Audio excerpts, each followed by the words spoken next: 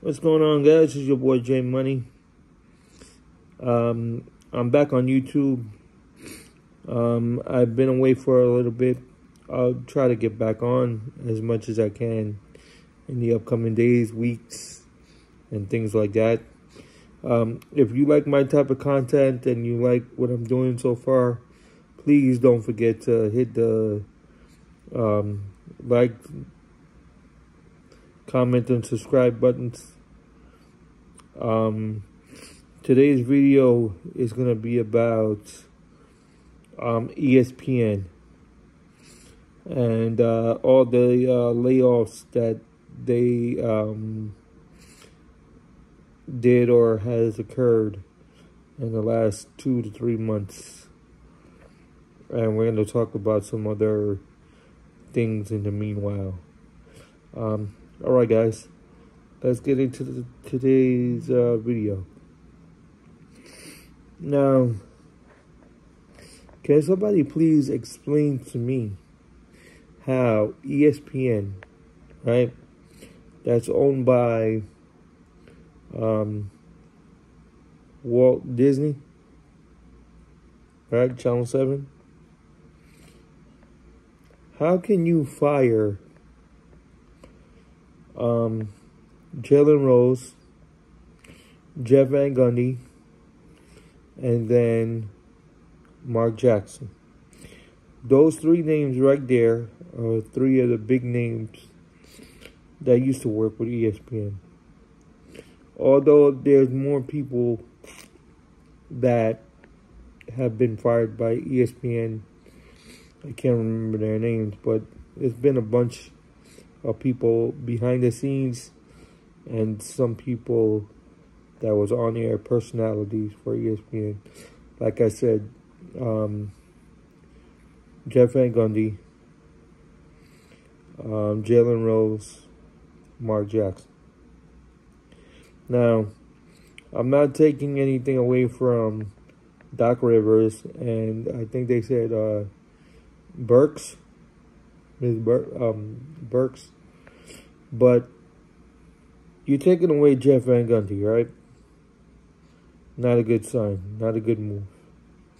And then you're taking away Mark Jackson. Again, not a good move. Their chemistry with Mike Breen on TV is top notch. I'm not saying you can't adjust to Burks and Rivers, but I like watching Van Gundy, Breen, and Jackson. They made you laugh. They made you tune in. They made you had a good time when they were calling games. Those three specifically. Not saying nobody else. I'm saying those three specifically were top notch. And now you let them go. How can they do that? I don't know. They're talking about it's pandemic, or because of the pandemic, they lost $5.5 billion or something like that. It doesn't matter. You don't get to take good people off the air. Why? Because you can't pay their money, their salary, or whatever it is. I mean, I don't know. Really don't know. But the people that they should lay off, they keep on air, right? Malika Andrews, I don't know why she's there, but only she does and ESPN does. Everybody knows why she's still there. Nobody watches ESPN Countdown no more, or ESPN NBA Today, whatever the show is called, with Malika Andrews, Richard Jefferson, Perk. Although I got nothing against Perk. He's a good guy, okay? and whoever else is on that show. I don't watch it anymore. I used to watch it, but I don't have time, and even if I do have time, I'm not gonna sit there and watch it anymore, man. I don't even watch it, so it doesn't even make a difference. But these are just my sole opinions. It has nothing to do with anybody else's opinion. These are my opinions. Now, let's get back to Jeff Van Gundy and Mark Jackson. Everybody knows basketball that Mark Jackson was the one that put the Warriors where he developed all the players that was on those teams that won all those championships. I mean, does he get credit? No. But he's okay with that. Who got all the credit? Steve Kerr. I mean, again, I don't have nothing against Steve Kerr. He's a good guy, and he's the coach of the team. But he wasn't the one that put all the effort and everything into developing Stephen Curry, Draymond Green, and Klay Thompson and those guys. It was Mark Jackson. Mark Jackson. Okay. And Jeff Van Gundy. I think he should just come back to the Knicks, okay? I love Tom Thibodeau. I do. Don't get me wrong. But I'm a big Knicks fan. I'm a big New York fan, okay? I think Jeff Van Gundy has unfinished business here in New York, okay? The way he left in 2002 it wasn't right.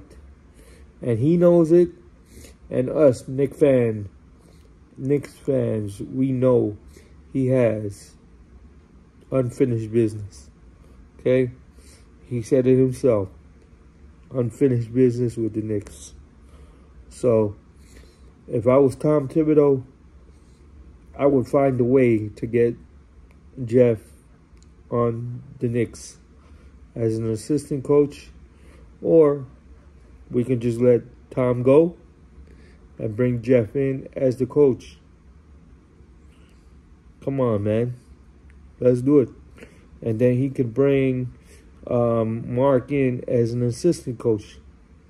Come on, let's get the band back together in New York. You know, guys, let's do it. Get the band back together in New York. And then you got one of the best head coach / assistant coaches in Johnny Bryant. I strongly believe he's the upcoming coach, the next upcoming coach. I'm just saying, you know, he's the next upcoming coach. But I want him to still be a part of the coaching staff. But I would really love to see Jeff Van Gundy and Mark Jackson a part of the Knicks on the coaching staff.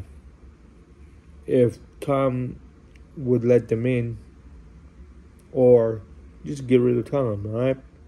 Tom Thibodeau. Okay? He's a good coach, good defensive coach, but I don't think he is the right coach for the Knicks right now.